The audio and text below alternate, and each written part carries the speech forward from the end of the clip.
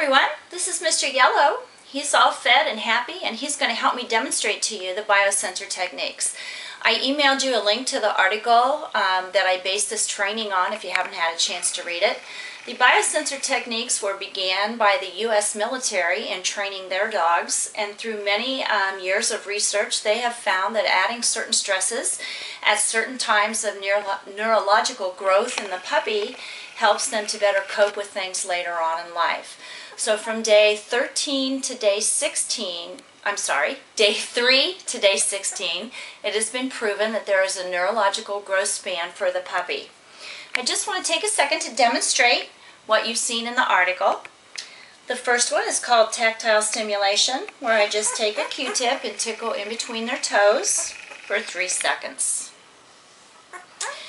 The second one is called head erect, where you hold the puppy's head directly above the bottom half of its body for 3 seconds.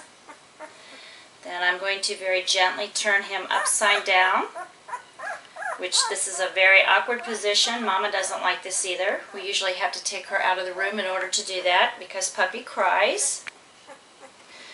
The third position is the supine position, which is lying on the back. Probably one of the most difficult positions for any dog. It's a very submissive position, and I'm working to try to get them to relax on their back. And the fifth and final stage is called thermal control, when you put the puppy on a cool, damp cloth for 3 seconds. Helps to stimulate their sense of thermal change. The biosensor techniques have been proven to, number one, provide stronger heartbeat for the puppy, introduce the stress to them at a much earlier age, has some cardiac values as well, also in helping to prevent disease, and also helps to stimulate the adrenal glands. We'll later on in the, before the 16 days are over, retape this video, and I think you'll see improvement. They are much improved on week 2 versus the first day I started.